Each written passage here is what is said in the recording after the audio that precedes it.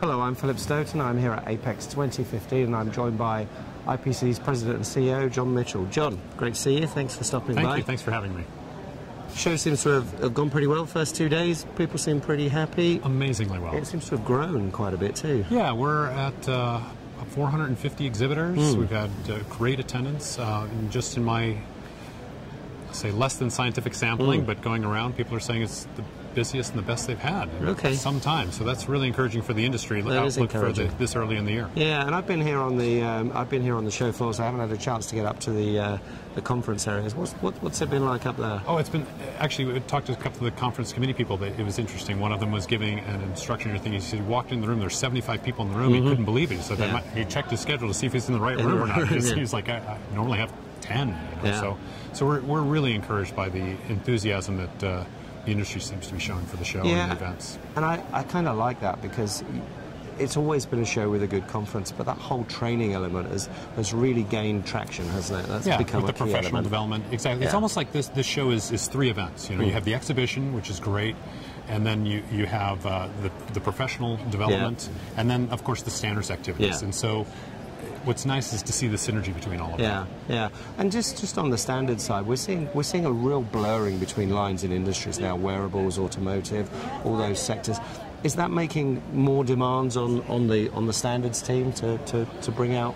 You know, it continues to be a challenge because you want.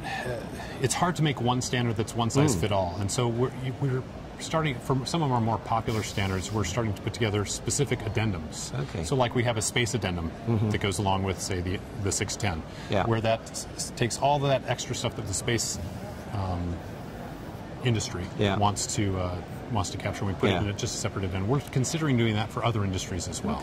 Okay. So, what are you seeing driving the industry at the moment and driving IPC in terms of demand? Is it what kind of technology is pushing you, and what are your members asking you to do? So a lot of it comes to what you're talking about, the education piece. So obviously there's standards, which they want them faster. They want to make sure that we're up to date, et cetera. And so we're working with the committees, and there's some challenges with that because traditionally it takes a fairly long time. But by and large, we're hearing a lot of good comments about how to speed that up. The next thing is on education. I mean, there's so much information that people need to understand. So we're striving to advance our education programs and to do more that we can in that area. The other area that kind of surprised me, we did an industry survey about a year ago, and we've been acting on it actually a little bit before that, but we were pleased to see it reflected is our advocacy efforts.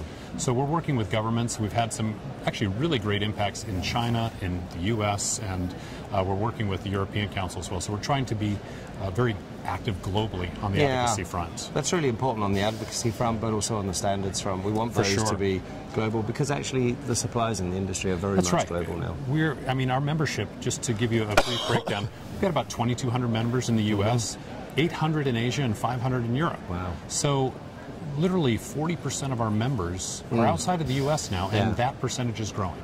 So we're trying to make sure that each of those aspects have an active voice in the standards and in what their needs are from IPC. So you get all that data in and you're able to deliver something very consistent globally coming back out. So we've got standards, education, advocacy, and the fourth thing is solutions, which is kind of a consortium effort. We're looking for the industry to tell us, hey, here's a problem we need to solve, and then we're looking to collaborate with the industry to figure out how to solve it so we can just squash it. Well, that's interesting. So when you do that, how do you deal with the intellectual property on that? Because that's these really guys get together, So let me take the specific example that we're working on right now. So lead-free has been around for a long time, but in high reliability, they're still basically leaded. And to that end, we worked with government and industry people to do a gap analysis about where is the mainline product stream going to develop in lead-free arena, and where won't it? And so we've re-looked at some of those projects and came up with about a 4-year, $40 million program that we're now going out to try to fund. And then at the end of those 4 years, we anticipate it to go away. Now, intellectual property on that, obviously those that invest in it will have a little bit leader advance. So they'll get earlier information. They'll kind of get a first to market. Exactly. Which is fair. Exactly. If you're going to pay for it, you should get something. You put stuff in, you got to get something out. That's right. And next year we're back in Las Vegas. I thought we were going to be here a bit longer, but just a year. And we'll be right back here again after that. Okay, so is it going to go to an alternate year strategy, or I think we're here for a couple years after that. I actually don't remember how many years, but I think it's just 1 year in Vegas and then at least 2 years back here. Yeah, a lot of people have said they'd like to hear. We've seen a lot of activity from Mexico, and the market in Mexico is pretty exciting at the moment. It is. There's it's actually, from what I'm understanding from our members, it's nearly on par with the China market in terms of total cost of manufacturing. Which is astounding. Yeah, and proximity just makes it very ideal. nice. Yeah. The other thing is when you're down here in San Diego, you have a lot of drive-in traffic. A lot of the industry is here in Southern California, and so you can get a lot of people to come that may not make the trek to Vegas. Yeah. But we also find when we go to Vegas that we have a lot of international traffic. There's a lot of people that come from. And it maybe brings more in from the East Coast as well, because once they're traveling, they might as well go to Vegas. There you go. Thanks for stopping by. Pleasure to talk to you. My pleasure. Enjoy what's left of the show. Good seeing you again. Take care. Bye. Thank you.